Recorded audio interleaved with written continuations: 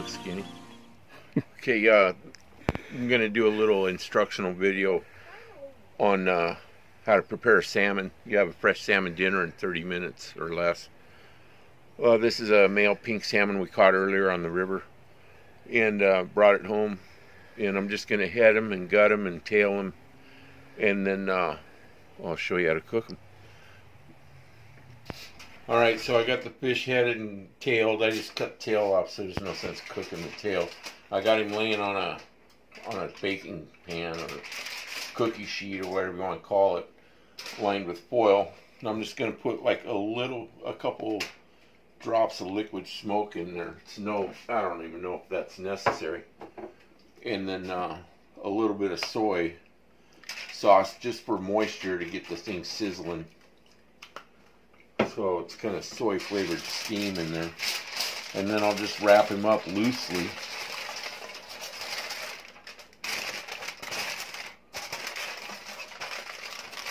Fold him up like that.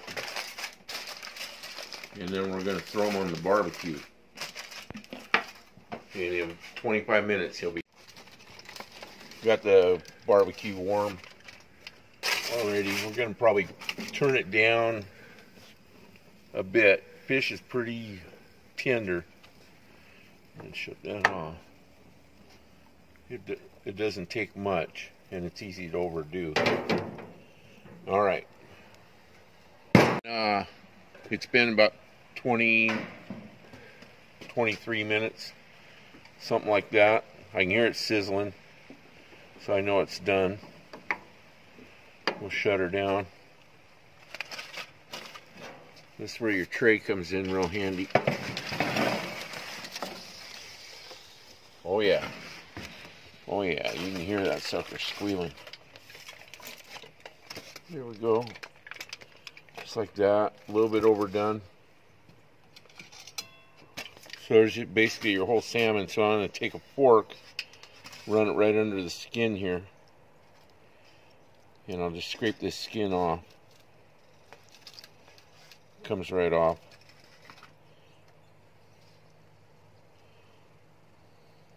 Pink salmon have a bad reputation. They're not a very hardy salmon. They're a short river fish, and they can't go more than 45 miles from the salt water.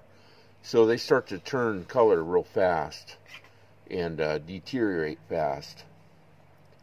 But so they get a bad reputation. People go, oh, then fish just aren't worth eating or whatever. But when you catch them down close to the salt water, like I like to do, man, they're beautiful. Just beautiful fish. 90 minutes ago, this guy was swimming around looking for something to bite, showing off for all of his girls.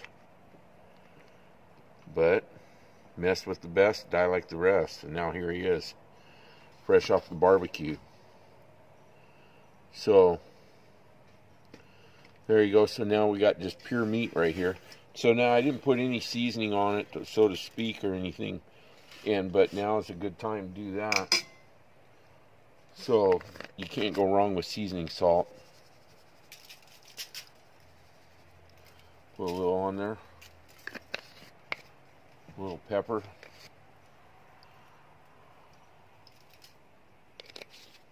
And then this stuff here, Cajun Sunshine. I can't say enough about it. This is beautiful stuff. It says hot pepper sauce, so everybody's scared of it, but it's not. It's not spicy at all. I can drink it right out of the bottle. And you just can't go wrong. It's hard to find. Only certain stores carry it. But man, it makes everything good. And then, of course, salmon, lemon juice.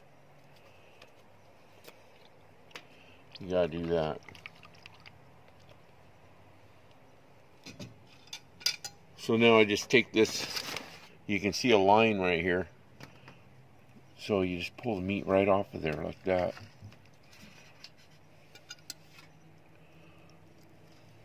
Nice clean separation.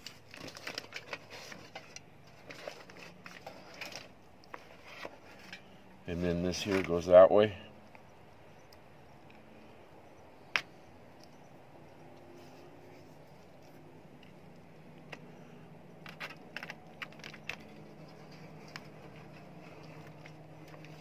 All that's all good meat. I'm just trying to speed up for the camera.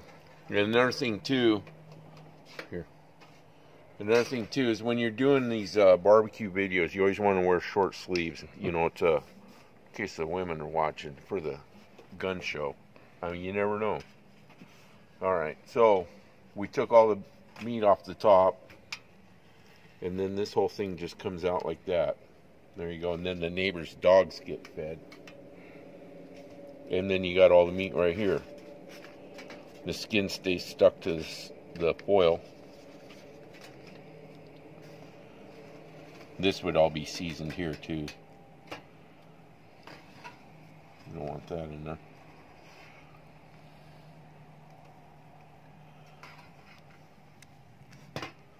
But all this is really good for you have a meal off of it.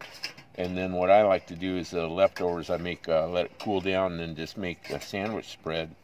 Basically add some mayonnaise and season the taste. Really, whatever you would do with tuna fish.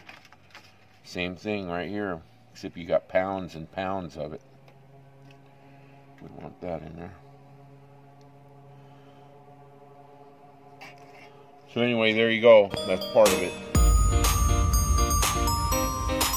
That's your pink salmon 90 minutes later after it's getting caught.